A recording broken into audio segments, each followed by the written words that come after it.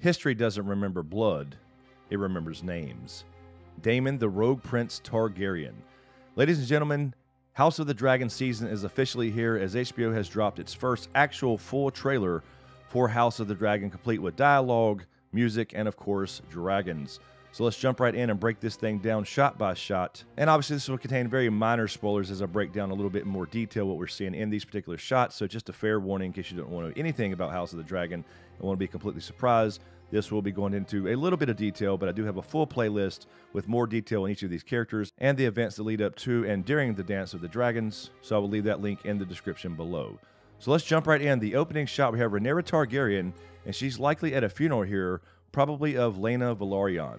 Now, Laena Velaryon was the eldest child and only daughter of Lord Corlys Velaryon and Princess Rhaenys Targaryen. Now, what's key here is that she was the second wife of Prince Daemon Targaryen and gave birth to his twin daughters, Rhaena and Baela. Laena was a dragon rider as well and rode the dragon Vhagar, the largest dragon other than Balerion the Black Dread, but unfortunately she died from complications during childbirth. And next we have a shot of Dragonstone with Daemon and his mistress Mysaria, the White Worm, as he attempts to send her to Essos with a dragon egg as his brother King Viserys banishes her across the narrow sea. He did not approve of this relationship, and we see a shot here where apparently Sir Otto Hightower, this bastard right here, is going to attempt to stop him from at least taking the dragon egg. At this point, Mysaria is pregnant with Daemon's child, and his brother King Viserys proclaims she must leave alone and not to take the egg. And we'll definitely see Mysaria again as she becomes more intricate to the story later on. But without any major spoilers here, some bad shit happens at sea, and this helps to further Daemon as a character and his ambitions to rule. Next we see Daemon flying Caraxes to King's Landing. This is his dragon Caraxes,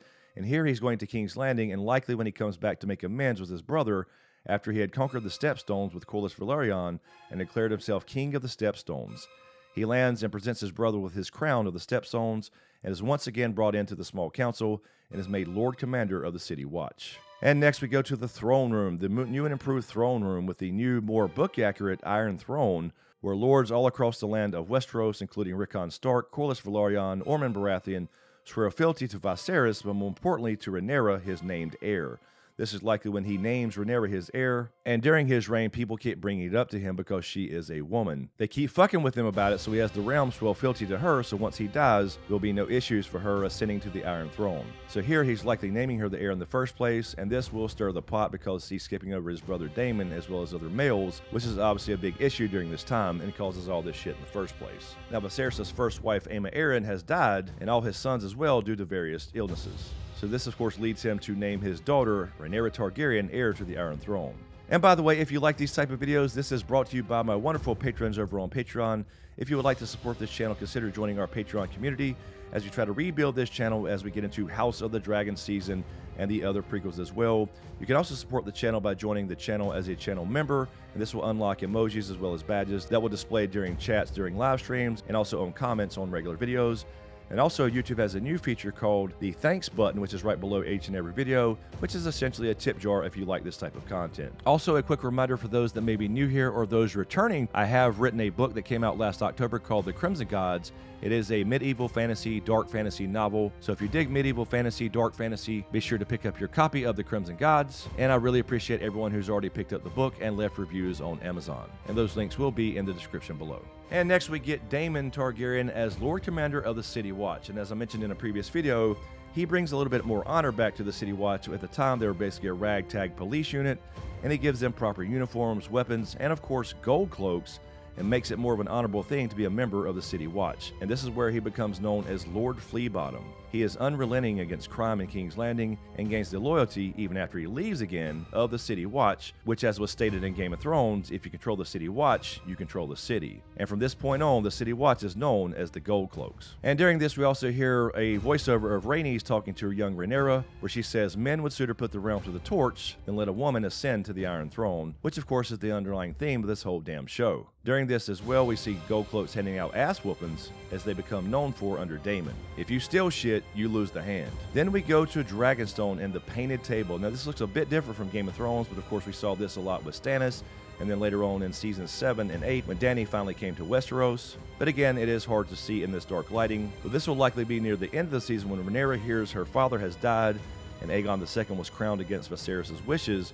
This will be the first meeting of the Black Council on Dragonstone at the famous Painted Table that Aegon the Conqueror had built when he conquered Westeros. And next we see Harrenhal. You can see here from the melted stone around this, and remember this is where Aegon the Conqueror, when he conquered Westeros, actually burned and melted Harrenhal and Harren the Black inside with all his men, because he didn't think about dragons being able to burn stone.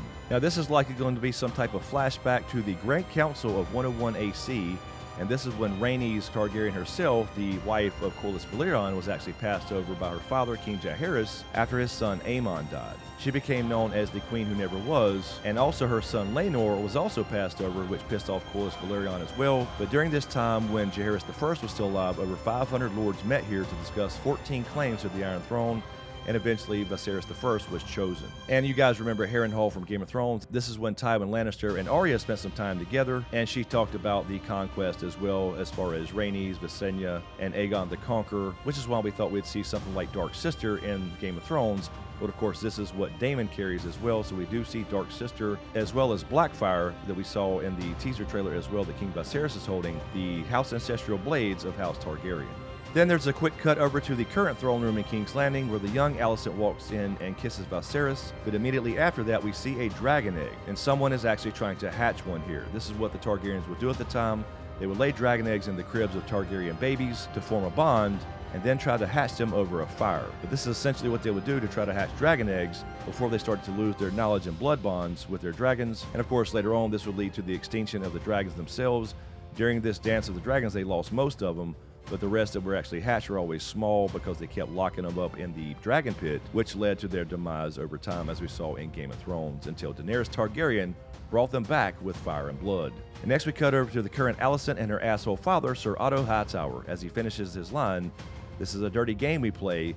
You have the determination to win it," talking about the Game of Thrones. Now this dude hates Daemon Targaryen with a passion, and knowing he has married Rhaenyra at this point, he would essentially make him king.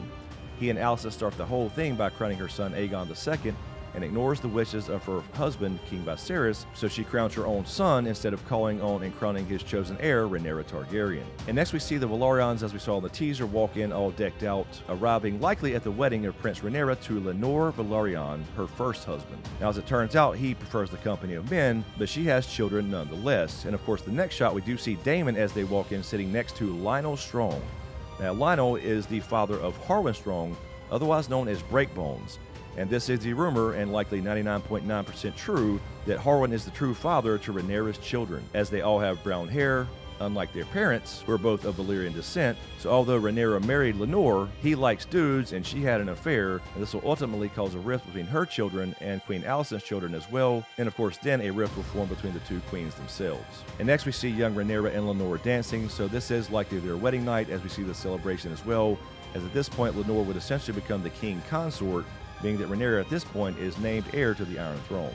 And next we see the funeral, as mentioned in the opening scene, of Laena Velaryon on Driftmark, and this is their customary sea burial. So this will be the death of Daemon's first wife, and will make him rethink his strategy to get closer to the Iron Throne. And then next we see Rhaenyra walking away, probably during this funeral, and then we get our first shot of Sir Criston Cole, who is part of the Kingsguard, and he is at this point with Queen Alicent. Now this bastard had been personal guard to Rhaenyra before, but had been shunned by her, or perhaps he had shunned her at some point. No one really knows the story, because he did have vows to the Kingsguard. But either way, he eventually found favor with Queen Alicent and ended up being on Team Green. And then we have a shot here of, I believe, Daemon being caught in bed with Rhaenyra. Apparently Rhaenyra had always been smitten with Daemon, and then of course once she was named heir, he saw an opportunity to get close to the Iron Throne. So they would eventually be married, but Viserys didn't approve of this. So the rumor is he took her maidenhead and he was caught in bed with her, and this of course caused another fallout between him and his brother Viserys the King. They had many throughout the years. Then we get a quick shot of Criston Cole turning Harwin Strong Breakbones into Broken Bones, and then another quick shot of Rhaenyra and Uncle Daemon probably getting married, as I mentioned before. And then we go back to Otto Hightower, the Hand of the King, trying to stop Daemon from taking the egg across the Narrow Sea, as I mentioned previously, as Daemon actually draws Dark Sister and says, "Get the fuck out of my way." And then we have a shot of Alicent trying to stab Rhaenyra Targaryen here, likely after her son Aemon lost his eye to one of her kids as he tried to mount the dragon Vhagar. She wanted justice, an eye for an eye. And this is what ultimately solidifies the rift between the two queens and kind of forms the greens and the blacks once they attend this tournament. based off the color dress they're wearing. So after that tournament, they become known as the Blacks and the Greens. And finally, we see Daemon Targaryen laying down his torch as we saw in the teaser trailer, likely beneath Dragonstone here, trying to get that egg from Asaria to send her across the Narrow Sea. Now, of course, he's bonded to his dragon Caraxes, and he is a Targaryen, so the dragons have a little more of a bond with them. That doesn't mean he's not in danger. Targaryens died all the time to dragons, so he's not bonded to this particular dragon, and it's hard to tell which one this is due to the lighting here, but likely he's trying to go in here and take a dragon egg from a clutch that's been laid, apparently. And there it is, every single shot in the first House of the Dragon full trailer. Be sure to check out my House of the Dragon playlist as well in the description below for more details on events and characters during this time period, which again is about 170 years before Game of Thrones. And as usual, thank you for all the support, especially you guys on Patreon. And a huge shout out to my executive Patreon SmokeScreen producers. And if you dig what I do here, please give these videos a like, comment, and a share. And be sure to hit that subscribe button as we try to reach 100,000 subscribers and rebuild this channel as House of the Dragon quickly approaches. So thanks for watching, and we'll see you next time.